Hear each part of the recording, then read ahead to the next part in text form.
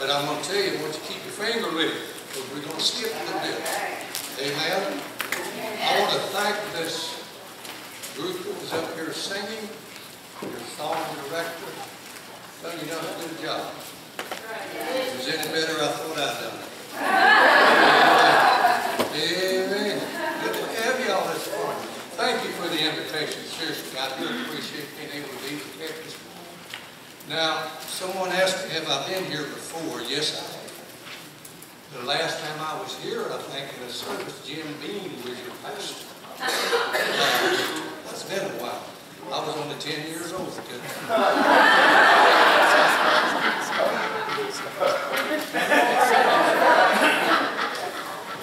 Good to have you this morning. I want you to do something real quickly for me. Turn to the person on the left and right of you and tell them, you smell good.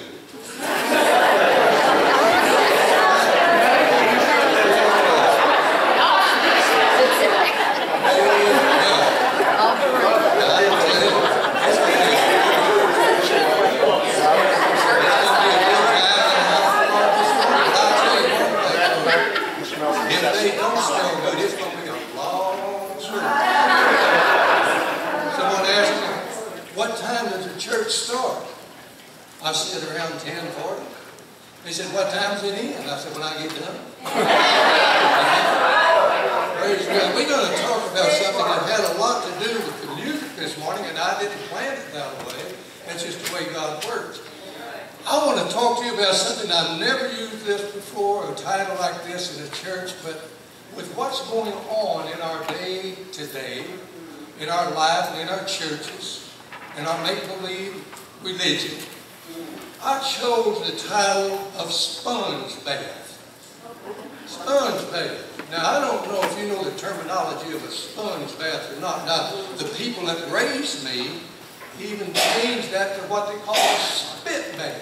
You know? Yeah. Y'all grew up in the age of whenever your hair was out of whack, Mom said, down, boy. But while I was raised on a farm, we had a dairy, and we had to raise a lot of, get this out of my way, I'm going to throw it on the floor. We had to raise a lot of grain and a lot of hay for our cattle. And when we would come in out of the field for lunch, or dinner we called it, back then we had breakfast, lunch, and supper. Amen. Breakfast, dinner, and supper. Now then it's breakfast and whatever in between, and then we have lunch in the evening. I'm not that highfalutin yet. I'll still eat supper. But when we would come in out of the field, we had to take what was called a sponge bath before we went to the table. In other words, we had a pan of water. We didn't have indoor water. And you maybe had a little old wash rag or something, and you washed a little bit. If your sleeves were long, you'd roll them up 3 times and wash there. If they were short, you washed your elbows. And you washed your face, and you were done. That's a whole lot like, ladies and gentlemen, our new idea of salvation. You're not getting the whole job. You're not getting the whole bag. And we're going to look at that in just a moment. But I've got something I want to end up with that may make an impression on you, that you remember that God intends for us to be clean inside and outside. Now, when we would go up to the little jotted-down store just about 1.5 miles from our house, a little town, the name was Stanley, if you might remember that. It's not there anymore. The coal mine had buried it. But they had one store, the rain-down telephone exchange. And we would go up there to get a little bit of something for the house, and we would slip on our cleanest dirty shirt and then our cleanest overall, what they call it blue jeans today. Now, when we go in and do our little shopping, we come home. Now, those folks in that store thought we were pretty clean. But Mom knew the difference. We were dirty underneath that. And you didn't sit at the table too long after you took a sponge bath because you still stunk. You had to get back out in the field and go to work. But come evening time, we, in this kind of weather, we would set a tub out in the yard early in the morning, and it would get warm. And that's what you took a bath in at night. Right. And if you were lucky enough to be like I was, there were several of us in the family and we all took the bath in the same tub, the same water. Oh, that was nice. So when you got out, I want to set this up here. You want to know how long I'm going to take? I brought the lunch. I didn't know these was up here. If you think you're going to get hungry, you can have it. But I want to share with you why I said all of that is to cause you to understand. People today are different. They will come to church, excuse me, and they've got different ideas on this matter of serving God and being a Christian, and how to look like a Christian and how to act like a Christian. Well, you have Marvin Powers. I can see you looking at me somewhere. Guy back there, he is. I know he had his eyes on me. Simplify, brother. Good to see you. But listen, the way they come to church today, in many churches, in many of our religion, and I'm talking Southern Baptist now, okay? I'm not going to get on the other denomination. But I've been a Southern Baptist for close to 50 years.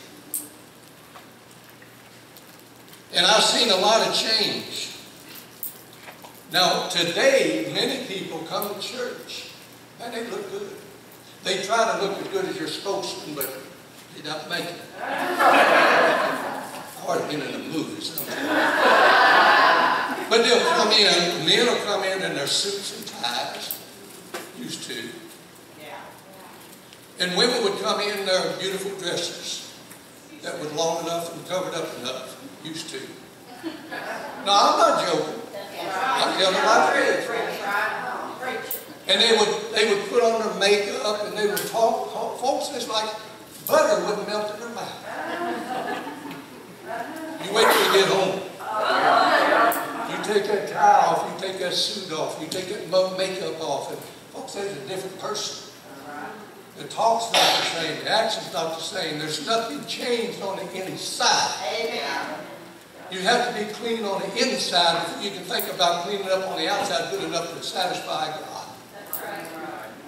And if you want to know where I'm coming from, I told you to turn to Matthew chapter 12. I want you to hear what Jesus has to say about this smart smile we got, and the smart dress and the beautiful makeup and everything. But I want you to look here in Matthew's gospel, excuse me, in chapter 12, verse 2 and 3, and Jesus was speaking here. He said, there is nothing covered that shall not be revealed, nor hid that shall not be made known. Now there's some people here today that's got a problem. There's some people here today that's got sin in their life. And ladies and gentlemen, I will never, if God allows me, I will never close a service without giving God's invitation. Amen. It's not my invitation. It's not going to be church invitation. It's going to be God's invitation. Now you can come for whatever reason. Maybe there's something wrong in your life. Maybe you know someone that's needing prayer. Maybe you're sitting here this morning and you've never really received Christ as your personal Savior. I'm going to tell you, if you're here in that condition, if God should come back right now, if Christ should come back right now, if you were to die of a heart attack right now, you would die and go to hell. That's right. You've got to be saved. And we're going to look at that this morning, how God looks at you. And Jesus is saying here, you can come in your nice suits and ties. Now you look at me, and I'm going to be serious about this. If you look at me, and I don't look just too bad, old and ugly, but I don't look too bad. But you don't know what's inside me. God does. And I don't know what's inside you, but God does.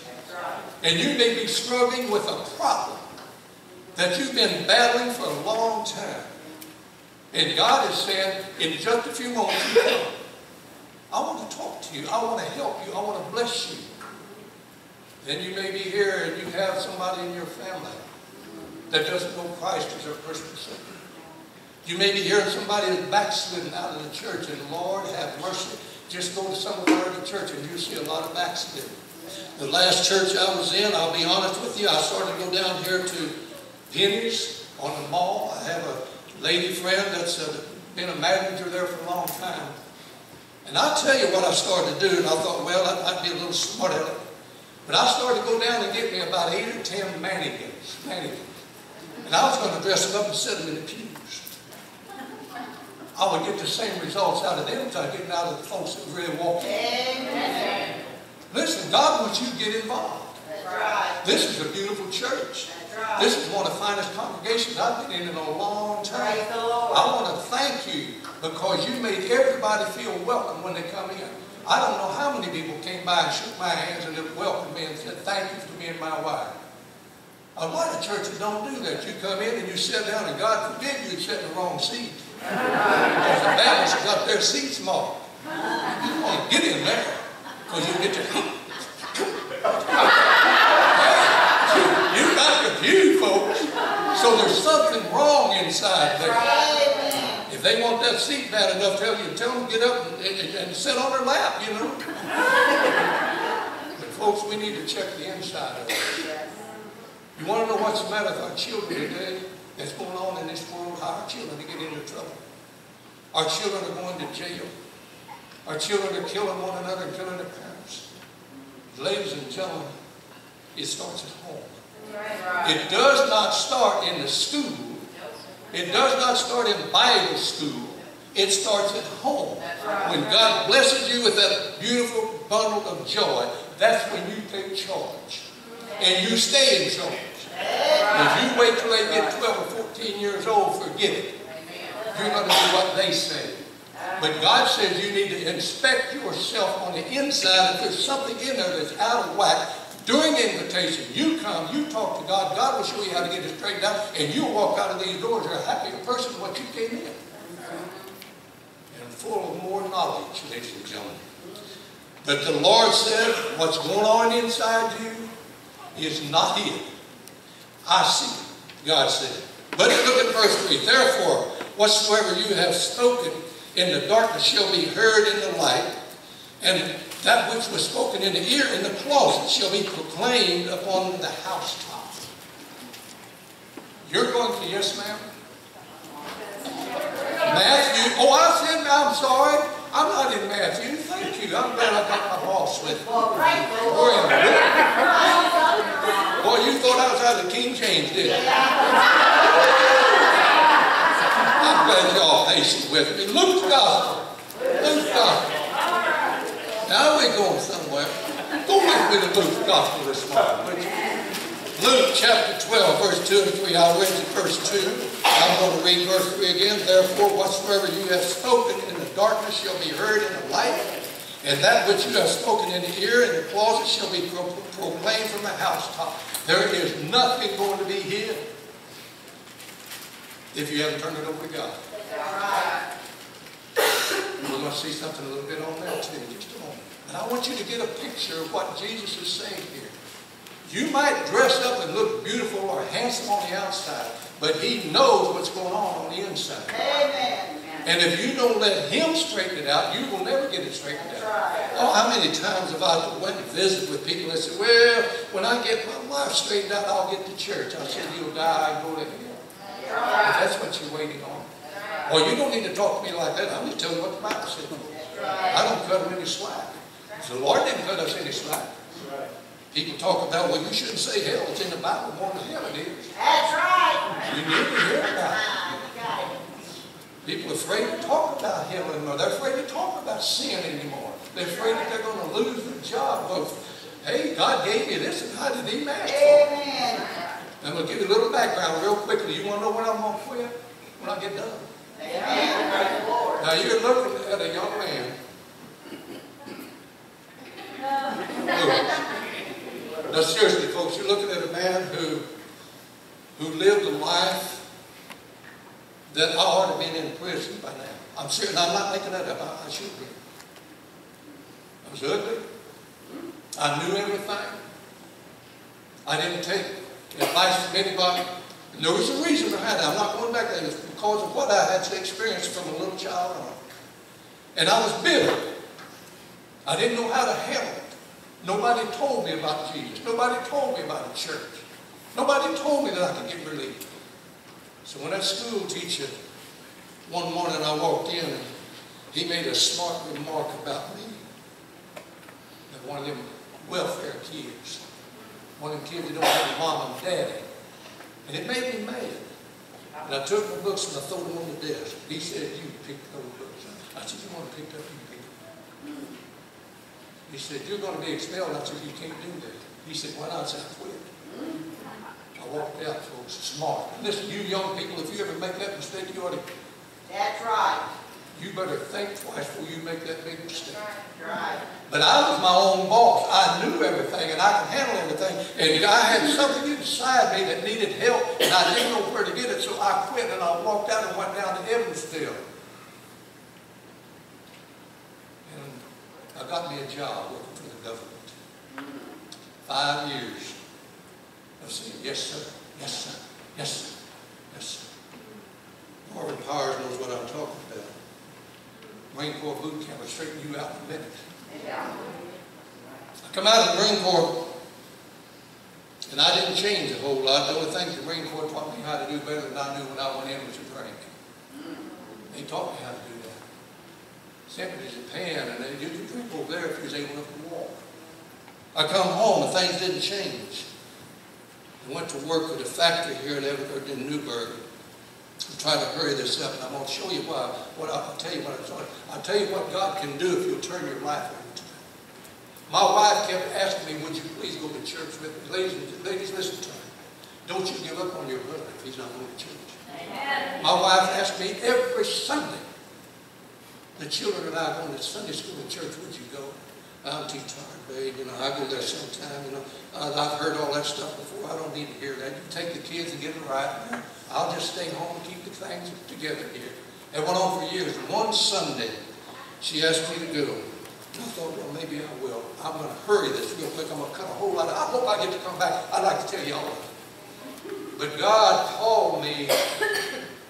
I had quit school. I had quit reading.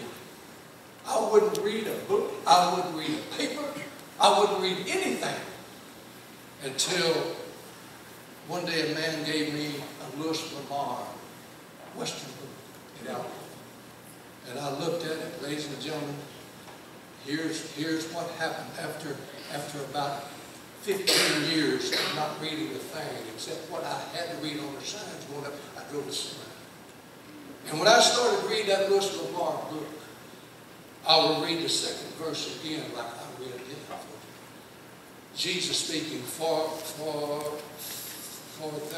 there is nothing covered.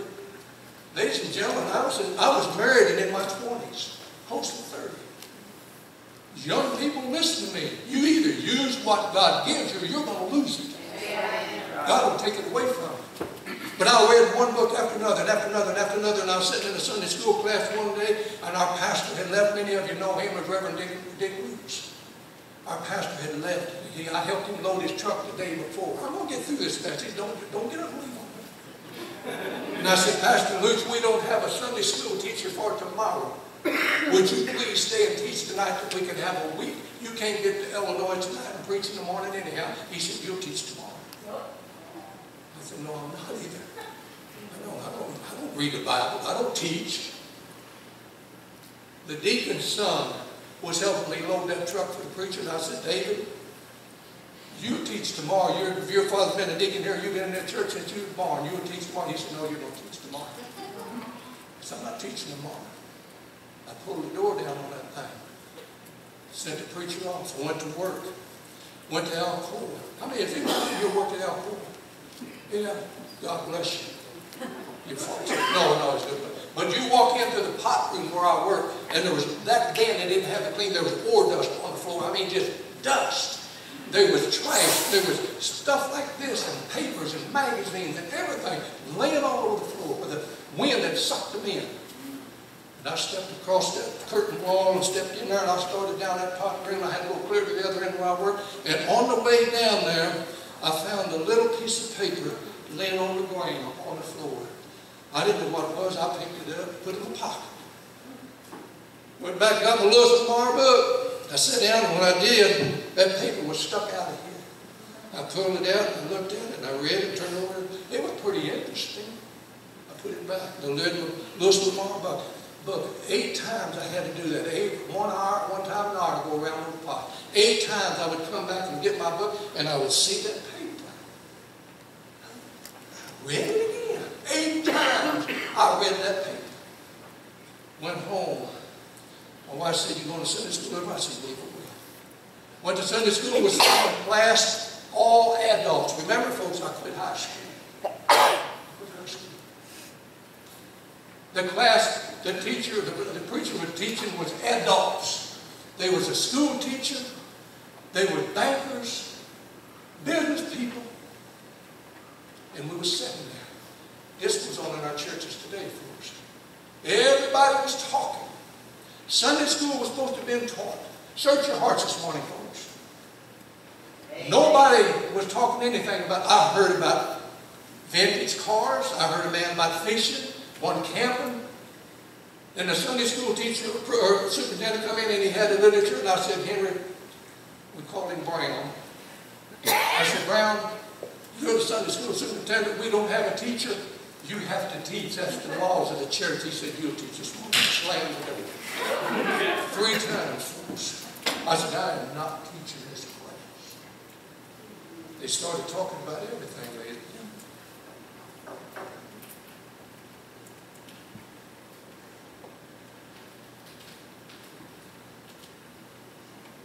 How it's like God. I started to cry. Here I am. Man that knew everything and quit school. 5 years in the Marine Corps. I was tough. I was a killer, man. I began to cry. You know what this big, tough Marine done, Martin? He slid behind his wife. I scooted my chair the best I could to get behind her, and this big mouth sister across the table, she looked over and she said, "Bob, there's no use to cry about it." Oh, Lord, man. Sister Big Mouth, man. And everybody stopped and looked down the table at me, and the tears were pouring out of my eyes, and I'm trying to hide behind my beautiful wife. And I was wanting to get up and leave. Listen, ladies and gentlemen, listen, young people. I wanted to get up and leave, but my legs wouldn't work. They wouldn't work. I finally got the table and I pulled back around, and I composed myself the best I could. And I said, "I am ashamed of every one of you people in here. Every stinking one of you, I'm ashamed of you." You think that won't quiet down the Sunday school room? They all looked at me. I said, "Here it is, 20 minutes into the class. I've heard of baseball, basketball, camping, cars, and everything, but not one time have I heard Jesus' name raised up. Not one time. In a church, in Sunday school. Is this what we came for, to hear basketball and baseball?" Nope. I told this man out there, I said, "Young man, you've been in the church a long time. You're an educated man. I'm going to teach this class. If I get in trouble, you better get me out of it." I reached over and I got my wife's quarterly. Never seen it before in my life. Never read a quarterly in my life. Didn't know what was in that quarterly. I picked that up. I picked her quarterly up just like this. And I looked at that and I said, And I laid it back down. And I started teaching. And I taught. And I taught. And I taught. The bell rung. I just kept teaching. It's going to be about like that today. The second bell rung. I kept teaching. It's going to be about like that today. The third bell rung, and the superintendent come in. He said, "Bob, you've got all of the choir in here. Turn them loose. We're waiting for you." I said, "It'll be right there." We had prayer to dismiss the class. Everybody left except my beautiful wife. She said, "I want to know something." I said, "What's that?" She said, "How did you teach this class?" I said, "What do you mean?" She said, "You taught the very lesson. The very lesson. And you never looked at this quarterly. You taught the whole lesson, never looked. How did you do that?" I opened up my shirt and I pulled that little piece of paper out. I said, "Look at this.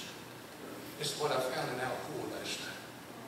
The whole lesson for that day. I found it in the middle of trash and dust and dirt.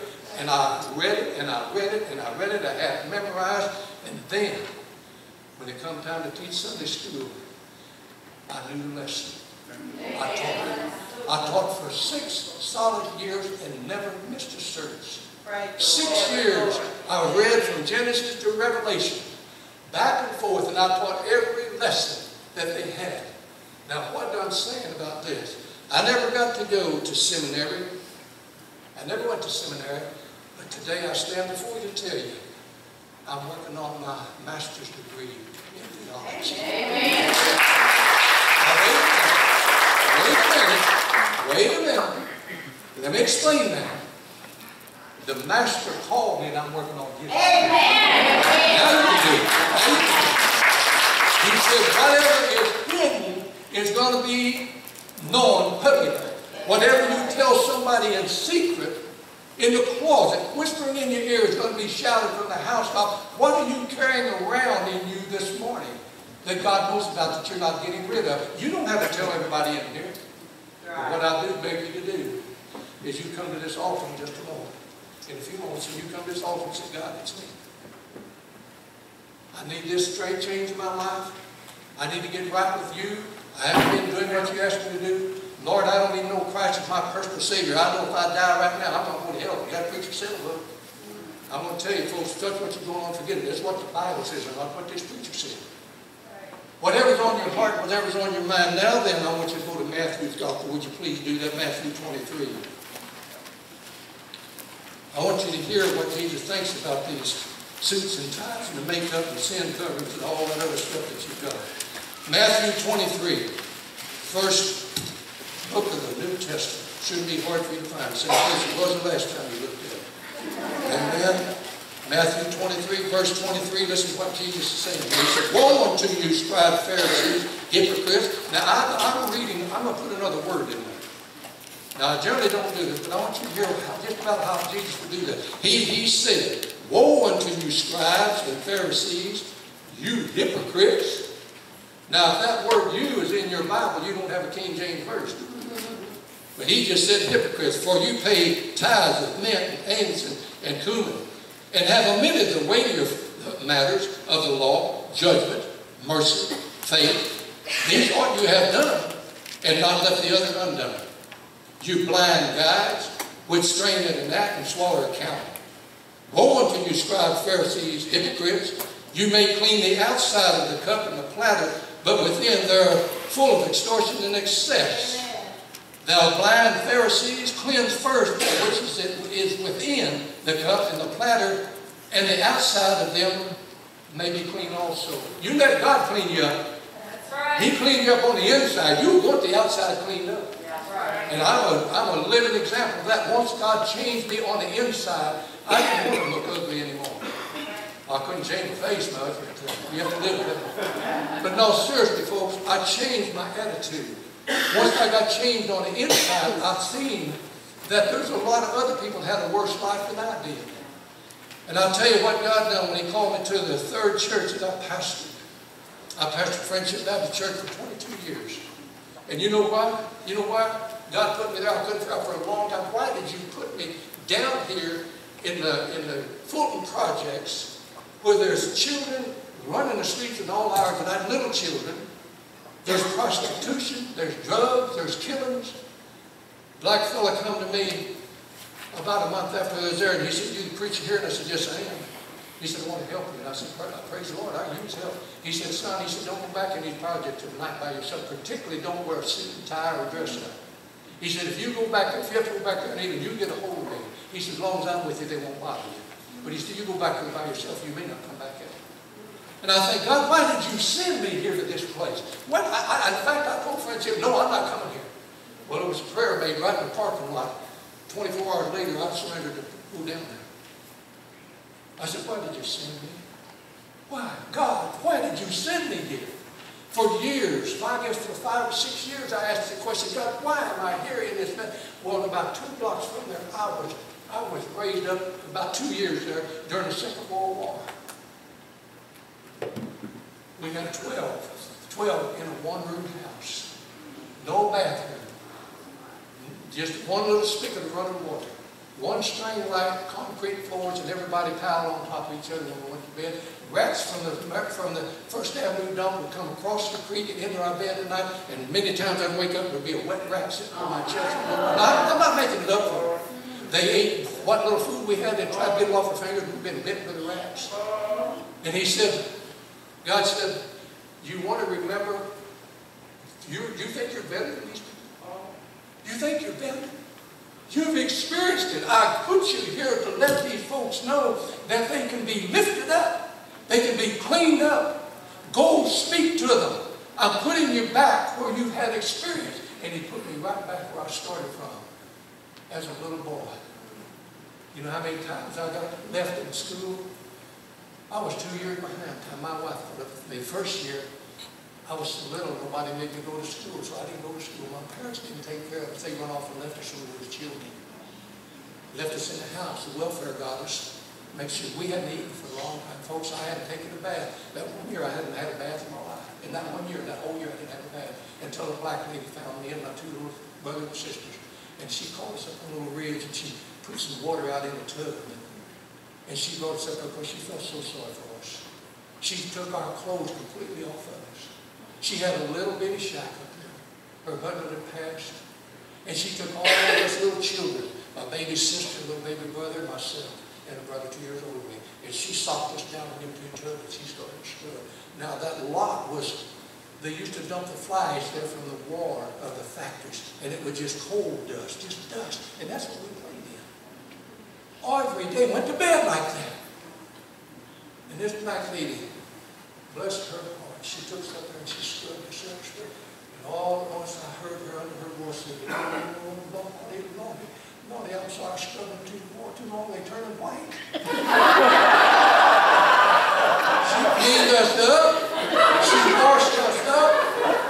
We were butt naked, took us in her house, set it at a table and fed us and took our clothes and washed them and hung them out in the sun and dried them. And then when the clothes was all dry and she fed us, she put them clothes back on us. She swatted us on a little tail. She said, y'all get on down home now. You don't want up in here. Y'all get on home now. She's done that a couple of times. You tell me I'm supposed to be present to get back. Amen. Amen. Amen. Not me. That's right. Amen. Not me. I'm not prejudiced against anybody. There's only one that I'm prejudiced against, and that's Satan. Yeah. He's destroying us. Yeah. He's destroying our families. This church, I can see it. It's got a blessing in here, and God's moving in the church. And you bring your babies, and when that baby is born, young people, when that baby is born, I'll tell you where you ought to take it to grandma. You ought to bring it to the altar and dedicate it back to God. And raise that baby in church and raise that baby in Sunday school. Let them know that there's a better way of life. Because everything you do, God sees. Woe unto you, scribes, you Pharisees, you hypocrites. For you are like the whited sepulchre, which indeed appear beautiful outward, but are full of, or within full of dead men's bones.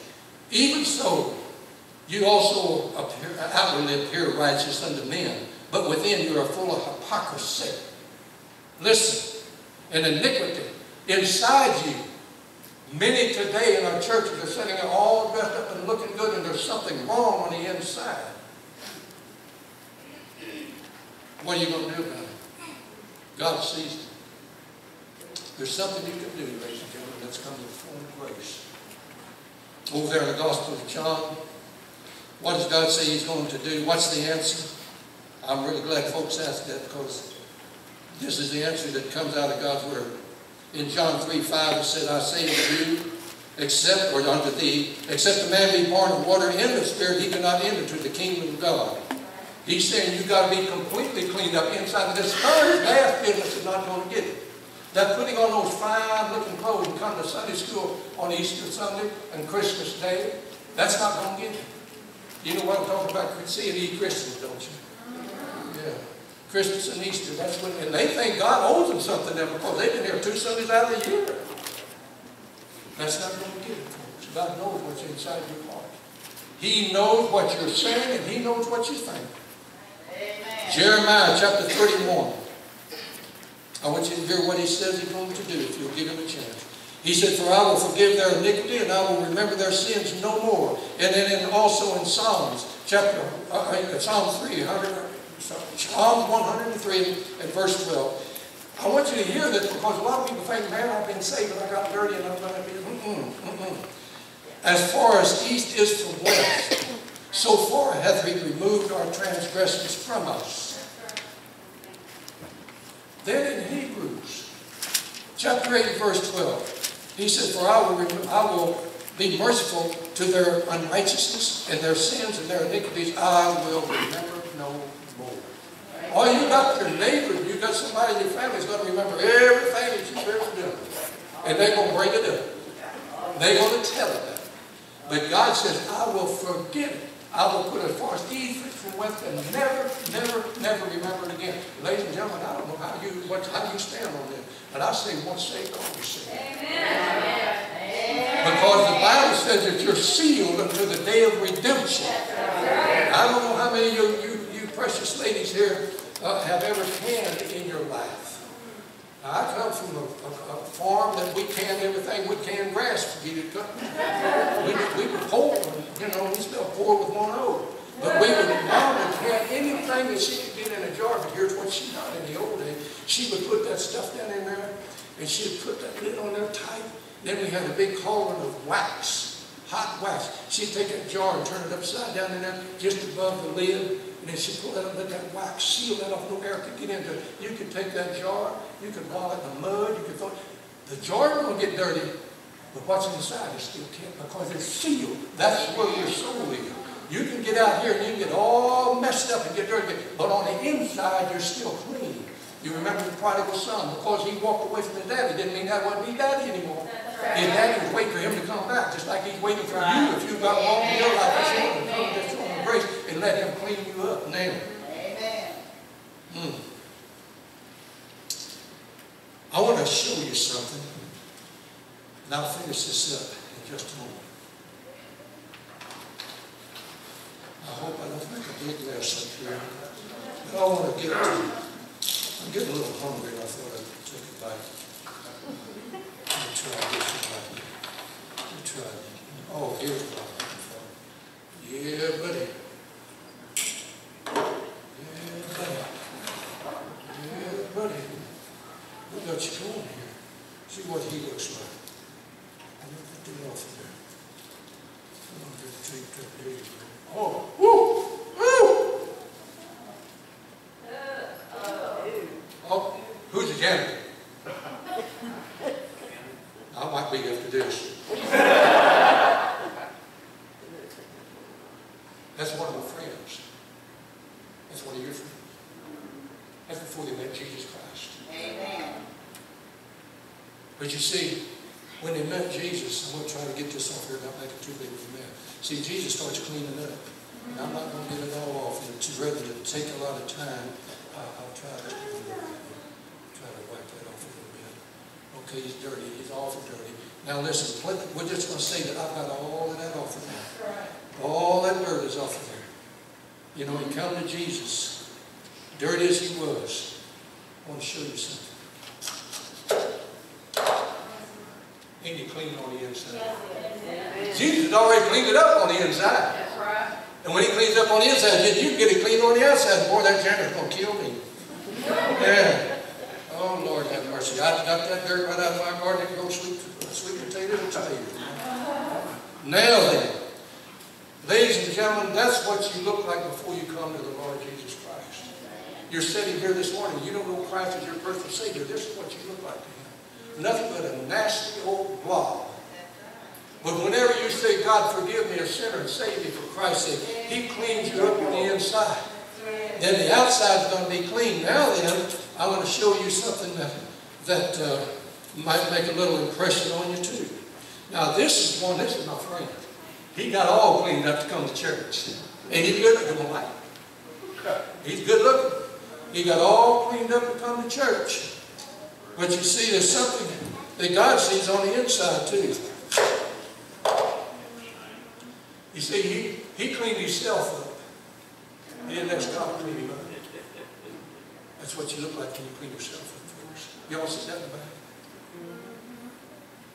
It don't look as if it does. In other words, ladies and gentlemen, God sees what's inside of you. And you can clean yourself all you want to. And until you let God do the work, you're going to be just as nasty on the inside as He was all your life. Amen.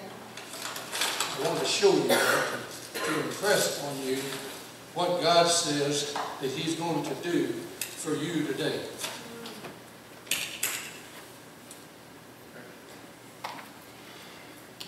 What is the answer?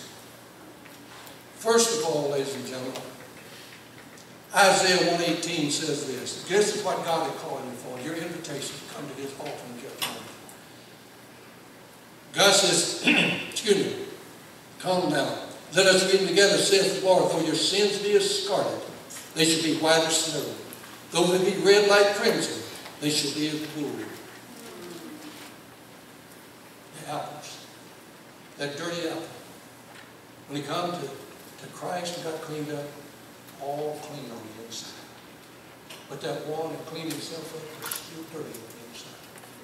Now, I want you to hear something in closing before we close this out. What does God promise us if we come to the altar? What does He promise the world? What does He promise in the United States? Folks, the trouble that we've got in this United States today, we need God more than we ever had before. Amen. Now you can call on Washington, D.C. all you want. You can call on Mr. Trump, or whoever it is that's running this place, or running the government. And you're going to get the same old story. But we're working on it. We're going to make it great again. They're not going to do anything without the power of God. And I'm telling you this morning, folks, of all the problems that's in this church, and there's problems in this church, don't tell me there's not. When there's two or three gathered together, the Lord's there. Why is He there? Because there's problems there. And He's come to straighten them out. Yes. And folks, there are problems. You have needs. It don't mean because you come to this altar that you've done some outlandish sin. God has said, I love you. I want to help you with every problem you've got. And I will lift you up and I'll cause you to prosper. So what is He saying? Remember Jesus, the Lord said, come unto me, let us reason together. Though your sins be as scarlet, they be white as snow. He said, come to me. If you will do that, listen to what God said. He said, if my people, which are you, if my people which are called by my name shall humble themselves, and that's what you need to do, is humble yourselves and come out of the chair and down the aisle and meet with the Lord Jesus Christ and tell God what it is that's on your heart and on your mind and let Him know what you need. He said, if you'll just humble yourself. But we don't want to humble ourselves. I'm afraid what so-and-so's going to say. I don't know. They might think I've done something real bad. Let them think what they want. It's between you and God. If they'll humble themselves and pray and seek my face and turn from their wicked ways, then I will hear from heaven and will forgive their sins and heal their land. Amen. I don't know what you're waiting on, folks. When you've got all of these problems in your heart and your life, when you've got all of these things that bother you, and some of you may have children here that are just rebellious, God can straighten them out. He has taken this young man, as I said again, a young man, and then, Lord, I'm young, and in Christianity, I'm a baby. He had taken me from the ghettos that I created myself and made a preacher of it. Amen. And I thank God for that. If He can do that for me, in the condition that I was in the life that I was living, you don't have to question what God can do for you, because He'll take care of it. Amen. But there's always somebody going to talk. Always somebody wants to tell something bad. Reminds me, and I will close with this, and we'll have an invitation. Reminds me that I need to take this chunk of dirt. So God gets me. Reminds me of a story I heard one time real quickly. There was a gentleman by the name of Joe that he come to church. He sat with you, and he was just a fine gentleman. I was there every Sunday. But Sister Know-It-All and Sister Tell-It-All happened to see Joe's car one time in the evening pulled up in front of a tavern. Guess what she done? She kept an eye on that for a long time and got up the next morning That car was still there. Come church time, because he kind of helped out the church again. When she went to the church, he said, I don't think we're going to let Joe have any part of this anymore, because I seen his car parked in front of that tavern, and you can only imagine what was going on in there. Quick to tell him. Joe didn't say anything. He just said, look where this fellow sitting there, the lights are going. He just sat there, kind of dropped his head. He didn't say anything. When Joe went home that night, he got in his car, and he drove up in front of Miss Susie Big Mouth's house and parked that car right in front of her house and left it there all night. You gotta love Joe. So always remember, somebody's ready to say something, but when you pray to God, God said, not only will I forgive you, I will move your sins as far as the east is from west and never remember them again. And then he said, whatever you need, come and talk to me about it. I don't know what your problem is today, but you do. Who's in charge here when your pastor's gone? I need a deacon or somebody who introduced me up here this morning. Oh, yeah? Who introduced me? Come on up here, young man. Somebody needs to stand up here. I'm not the pastor of this church, but I want to tell you, I'd be glad to come back, and I'm hoping to come back tonight if you'll let me. I'm just going to have this man here to stand here. You're a member of the church, aren't you? Thank you, Joe. Ladies and gentlemen, let's get serious. This is the most serious part of the service. This is when you get to come. You get to speak to God. Don't wait for somebody else to go. If you want to go and you're a little bit nervous, take somebody to the hand and come on down here. God has said, if my children will come to me, if you think this world is in trouble, if you think this world is going to hell in a handbag, if you please, get up here and pray for the United States of America, and pray for our children, and pray for our service people who are trying to keep it free. And you might have something in your heart that God is wanting to talk to you about. If you'll just turn it over to Him, I'm going to ask you to bow your heads. Would you please stand? That way you have a chance to just come out of those chairs and down in the pews. This man here will be there to answer the questions he possibly can. Would you bow your heads? Heavenly Father God, I thank you for this time that you've allowed us to be in this precious group of people. Lord, I know that there's problems here. I know there's people with some aching hearts. I know there are people that may be concerned about their husband or their wife or their children. I know there are people here that may have a sickness that's taken their life or trying to take their life.